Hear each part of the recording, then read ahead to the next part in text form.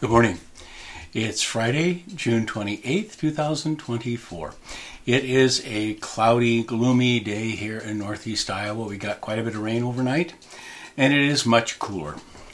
The weather could be bumpy yet today, depending on how things fire up, so do pay attention to the weather and the forecasts. A few announcements for the day. Committal services for Geraldine Sandin this afternoon at Clayton Cemetery. Geraldine is a former resident of the Clayton County area, and we ask God's blessings and prayers for her family as they commend her to God. Funeral tomorrow for Ron McNally. That'll be at Marion Lutheran Church, and then burial services at 2:30 at the Monona Cemetery for Joyce Montour's daughter Phyllis. Do keep all of these families who are grieving in your prayers. Remind you of worship services this coming Sunday, 8:30 at First, 10:30 at St. Paul's. Both services, of course, will be live streamed, and we hope that you can tune in if you can't be with us. Reminder, too, of the 4th of July celebration here in Garnavillo next Thursday. That'll begin with a parade around 10 o'clock and be festivities in the park throughout the day and fireworks concluding the evening. On the 7th of July, will be worship services in the park here in Garnavillo starting around 10 o'clock and worship services at Pikes Peak at 9:30. And I hope you can make one of those services. Those are the announcements I want to touch on today. Today is the feast day of St. Irenaeus of Lyon. Irenaeus was an early Christian, born in the year 130, died in the year 202, coming a century after the time of Jesus. Irenaeus was made bishop in Lyon under a time of great persecution and conflict within the church, as well as a time of many heresies growing up around the person of Jesus. A heresy is any idea or teaching about Jesus or about God that is incorrect. And it's different from a mistaken understanding of God, where you might be corrected. A heresy is something a person intentionally believes to be true, holds on to it to be true, and then teaches others that it is true. An early heresy that Irenaeus wrote against was the Gnosticism. Gnosticism was the heresy that taught that a person needed special knowledge in order to be saved, and that Jesus had come to impart that knowledge. It oftentimes denied the divinity of Jesus and was roundly condemned by the early church. There were other heresies that were around at the time of Irenaeus, and one of his major writings was his writing against heresies. Heresies beset the church at all times.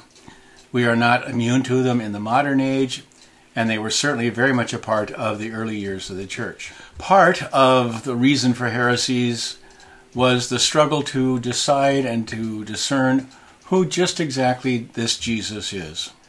There was a great deal of discussion around the life, death, and resurrection of Jesus in the early church. Who was this Jesus? Was he indeed the Son of God? Was he truly divine and truly human?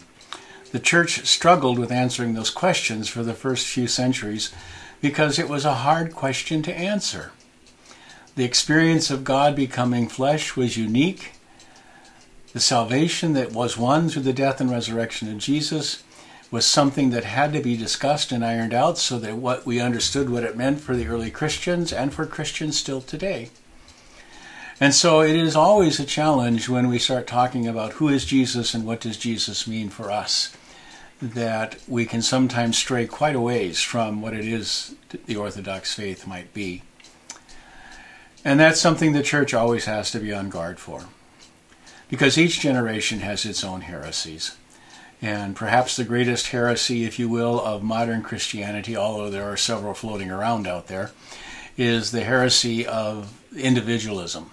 That my uniqueness as an individual sets me over against all other individuals and even against God. And it can go so far as to say an individual's truth is the truth for them. And it can't be questioned, it can't be called into doubt. And even if it goes against Orthodox Christianity, it should be allowed to stand. And of course, that's a danger to saving faith. If you lead someone away from the life, death, and resurrection of Jesus, if you lead someone away from the faith that was revealed by God and handed down to us by the apostles, then we endanger salvation and souls. It is not just a simple disagreement on theology. It is indeed a matter of life and death. And so like Irenaeus before us, we Christians in this age must stand against the heresies that arise. We must identify them, explain why they are contrary to the Christian faith, and encourage and call people back to faithfulness so they do not stray from Orthodox Christianity. Let's pray. Father in heaven, we give you thanks for St. Irenaeus, who stood against the heresies of his age, who was faithful in his calling as a bishop, and taught and wrote about what was important to trust and believe in the Lord. Help us in our own day and age to combat the heresies that assail us, to call them out for what they are, and to help others to see more clearly the Savior, his life, his death, and his resurrection. We pray for all those who mourn, ask that your loving care would be with them and give them the consolation they need in the face of death. We thank you for hearing us pray today. We ask it all in your name. Amen. I look forward to seeing you all again tomorrow. I hope you have a very good rest of the day. And until then, goodbye now.